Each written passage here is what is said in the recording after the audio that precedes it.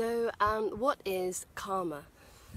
Well, there's a beautiful sutra in the grammar of Sanskrit, in Panini's grammar, which tells us what karma is. And it defines karma as being the object of our experience. So we all know the concept of a subject and an object. So if we take a simple example of the cat sat on the mat. So the cat is the subject. The cat is the one that has the capacity to act within it. And the object is the mat. It's the one that is acted upon. So another example, I eat a tomato. So I am the subject because I am the one who has the capacity to act within me, and the tomato is the subject. The tomato is the one that is acted upon. So in our everyday life, everything that we see around us are the objects of our current experience. So right now, I am the one who, in my perception of my current experience, I am the one who has the capacity to act, and the ground is something that I can act upon. I can walk upon the ground. The sea is something that I have the capacity to act upon. I have the capacity to swim in the sea. So Panini describes the objects of our experience in the following sutra, which says, Karturipsi tatamam karma. So if you want, we'll just try this call and response one time. So I'll say it and then you can repeat after me. Kartu ripsi tatamam karma. And then the whole thing sounds Karturipsi tatamam karma.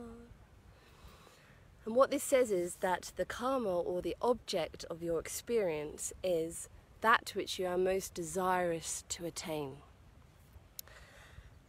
The object of your experience is that which you are most desirous to attain.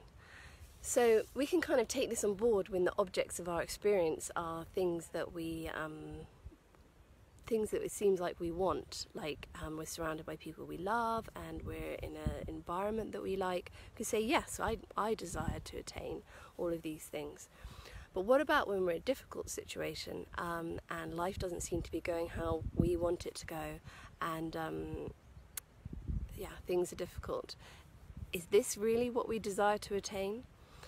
Well, the I that is being referred to is not the I of the ego, the one that is trying to create a better person, the one that's trying to improve ourselves and has our self-project plan of how to get to where we want to in life. The I that's being talked about is a much deeper I. So we're all the product of many generations on either side, unconscious patterns that are part of our being from our genetic past, but also that spark when we're the male and the female come together, and that spark comes that makes us who we are. That itself contains many unconscious, subconscious patterns. So these are all at play at every moment in our life, moving and directing our lives. So if we take on board Patanjali Sutra 221 that says Tad artha eva drishyasya atma, Tad artha eva drishyasya atma, which says that everything in our experience is there to help us to awaken. It's there for our spirit and our soul to come into full being and awaken and realize who we truly are. So this is what this sutra is saying. It's giving us a different level of reverence almost, and connection with the objects in our experience. It's telling us that every object is there for the purpose of our awakening, and every object has, at the deepest level of our being, is what we most desire to attain.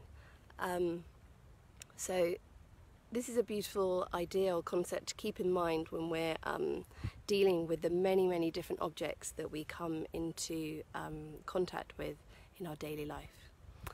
Okay.